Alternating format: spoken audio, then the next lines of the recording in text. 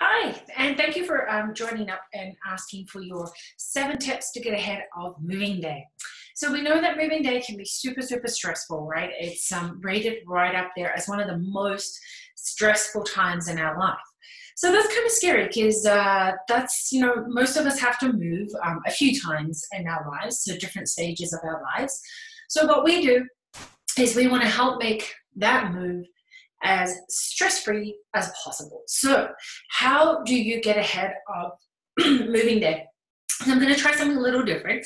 I'm going to write them down as I speak because I feel like, it helps everybody's different learning styles so that you get to see it visually, you get to hear it audibly, hear it, you know what I mean. So the first one is, may seem super obvious, but you know what? It's really, really important. Start as soon as you know you're moving, even when you're getting your house ready for to go on the market, right? When you're minimizing and packing things away, start putting them as if you are packing them to move to your new house, and minimize as much as possible.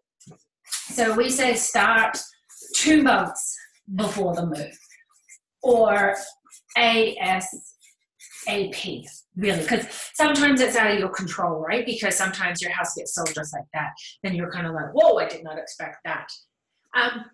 Number 2, my favorite, because I love them, create a checklist. Okay. So we actually have a fantastic checklist that you can get a hold of, but create an extensive checklist, no matter what it is, from 2 months out to the actual moving day. So that way all family members have access to it. They're all going to know where you are. Everybody will be on the same page, right? Number 3, book your movers as soon as possible. Because if you have a specific date, so I'm writing numbers ahead. If you have a specific date and you really, really need to get them locked in, a great way to find a mover, if you don't know, is to ask your realtor. You can also ask your Facebook community group, friends and family. Hopefully they have a tried and true and trusted mover for you. But get that locked in, because that's a huge, huge weight off your shoulders. Really suggest getting movers too, because it is tough to do by yourself. They can actually offer packing services, which is something that we take care of as well. But it takes that stress and saves that time for you. So number 4 is, seems kind of basic, but again, use up all your food. Okay, so start using it in the freezer. So then it comes to the end of the day, you're not panicking going, I've got all this food left over, I should have used it all up. I guess it depends how far you're moving to, right? But it just saves that effort as well. And it's quicker to clean when you're getting the move out clean done too, right?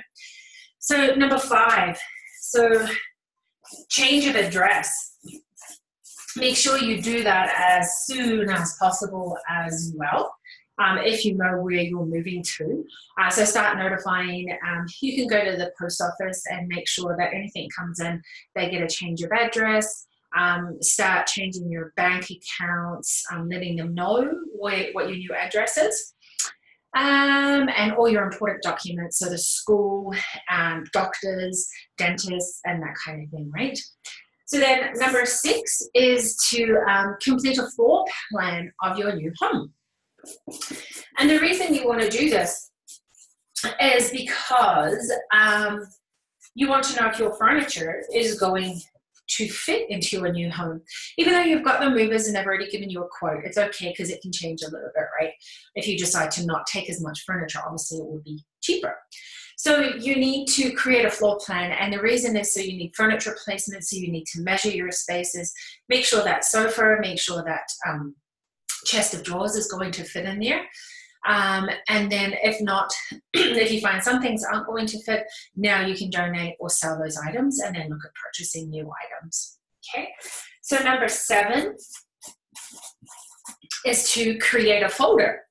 So create a folder where you can have all your moving documents all together. Again, all the family knows what's going on. You know, perhaps it's you who's organizing it, as in then the other person in the family gets a phone call, you're away, they don't know what's going on, they can grab that folder and that information is taken care of. You're not ending up like, oh, can you take care of this, please, quick, hurry, you know, that kind of thing. And then when you come home, you have to deal with all that. I realize that probably is backwards there too. But anyway, so that is our 7 top tips for moving to get you ahead of moving day. Like I said, we do have a really, really good extensive checklist that you can grab. And it's super helpful because then it takes that stress away and you know where you're at with everything. Okay, well, thank you for watching, and I hope you really enjoyed our tips. And we will talk to you later. Bye.